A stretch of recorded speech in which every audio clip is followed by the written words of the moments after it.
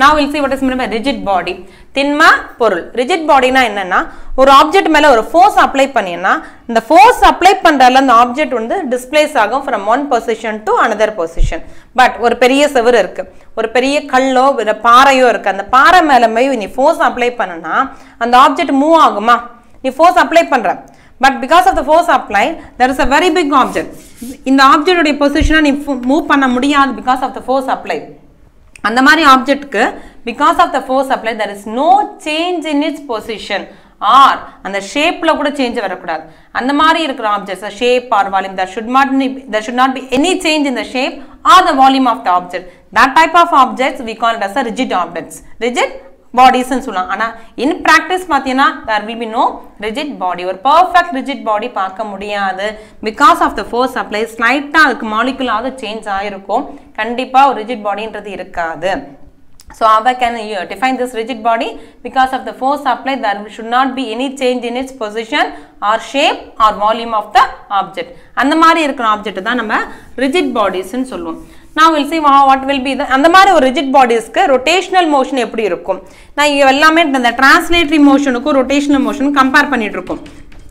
So இந்த translatory motionல inertia ன்னு ஒரு ப்ராப்பர்ட்டி பார்த்திருக்கோம். By Newton's second law already we have seen this. Rotational motion. Inertia is inertia is nothing but the fundamental property of a object because of which it can't able to change its position by itself. ஒரு பொருள் வந்து தன்னாலேயே தன்னுடைய நிலையை மாற்றிக்கொள்ள முடியாது. அதை தான் நம்ம inertia property சொல்லுவோம். இந்த translatory motionல inertia வந்து it depends upon the mass of the object. mass கம்மியா இருந்தா inertia கம்மி, mass அதிகமாக inertia அதிகமாகும். இது எதுல? translatory motionல inertia தான் I ன்னு போட்டிருக்கும். Inertia, or we will call this as a coefficient of inertia also. But in rotational motion the object is going to rotate about an axis. ஒரு axis ல தான் எல்லா ஆப்ஜெக்ட்ஸும் rotate ஆயிட்டு இருக்கு இல்லையா? So if I take any object and it is going to rotate about an axis this, இல்ல இந்த rotation இப்படியும் rotate ஆகலாம், or it may also rotate like this.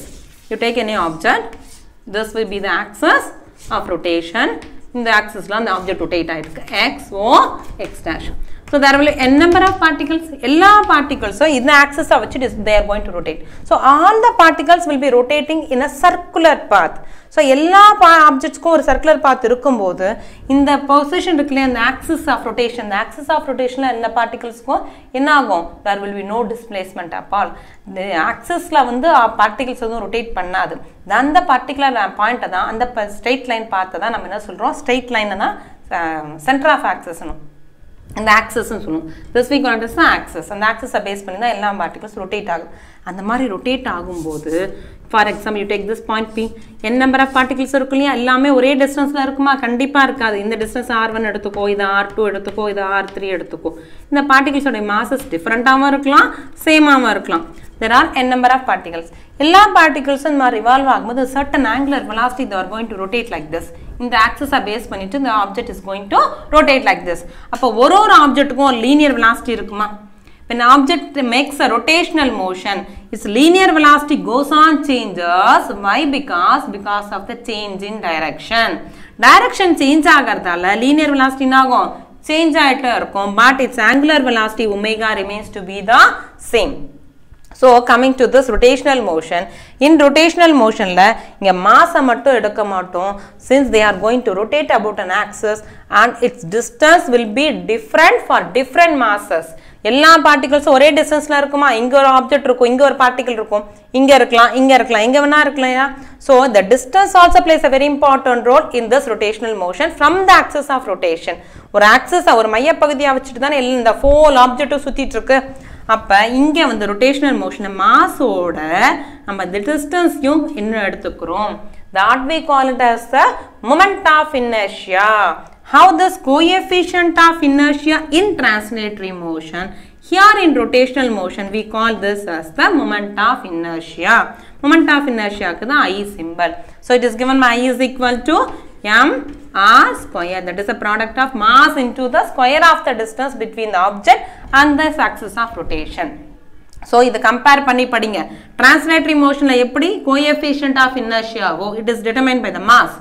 Here in rotational motion this is determined by the moment of inertia. எப்படி moment of inertia O rotational motion moment of inertia சொல்லிட்டா அது rotational motionல தான்.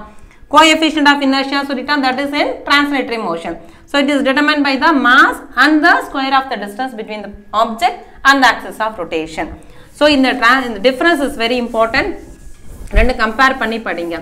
So rotational motion of rigid bodiesல எப்படி ஒரு object வந்து ஒரு rigid body rotate பண்ணும்போது அதோட linear velocity change ஆயிட்டே இருக்கும், but angular velocity it remains to be the same.